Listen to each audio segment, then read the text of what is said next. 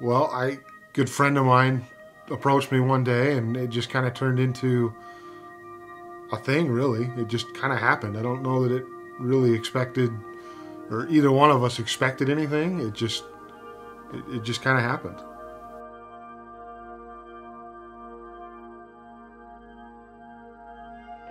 So some of the things we've talked about, I mean, it's a variety of things. It's never been one thing, and it's interesting because you find you start talking about one thing and it starts to relate into several different aspects of your life.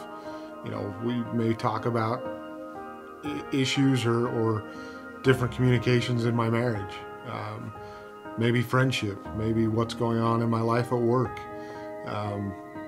my personal life. You know, I've had some pretty big things happen to me over just the last couple of weeks that I would have to say this mentoring thing has probably helped me more so than anything just to get through those times.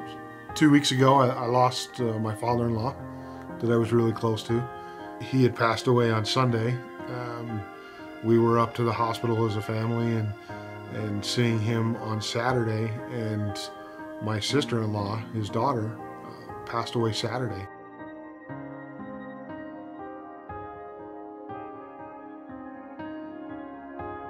It makes me uncomfortable to think about where I would be through this whole situation, especially just the last 2 weeks, had I not had these tools to fall back on.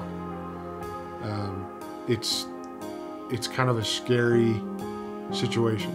You know, normally I'm the kind of person I've kind of always felt like I've had my life in my own hands and knew where I was going to go and knew what I was going to do, and even if I got in a tough situation, I knew how I'd get out of it and that everything would be okay. And this is probably one of the biggest defining moments in my life that I didn't know.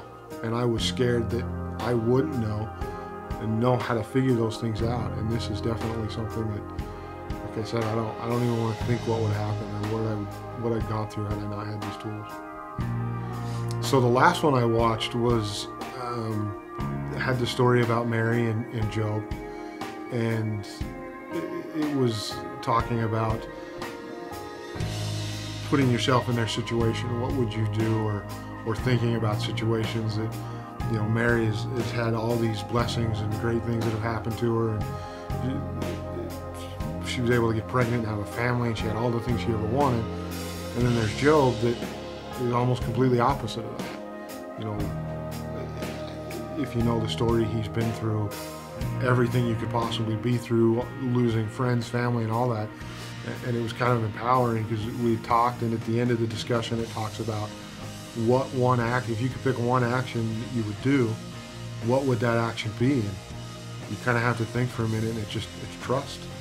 You have to put your trust in the Lord's hands and know that He's going to be there for you. And you may not understand it, you may not agree with it, you may not like it, but there's a reason why it's happening, and you have to trust that in the end it's all going to be okay. Now I look forward to the conversations, and a lot of times we get into conversations that we don't really expect to have, but they just happen, and it turns out to be a good thing for both of us.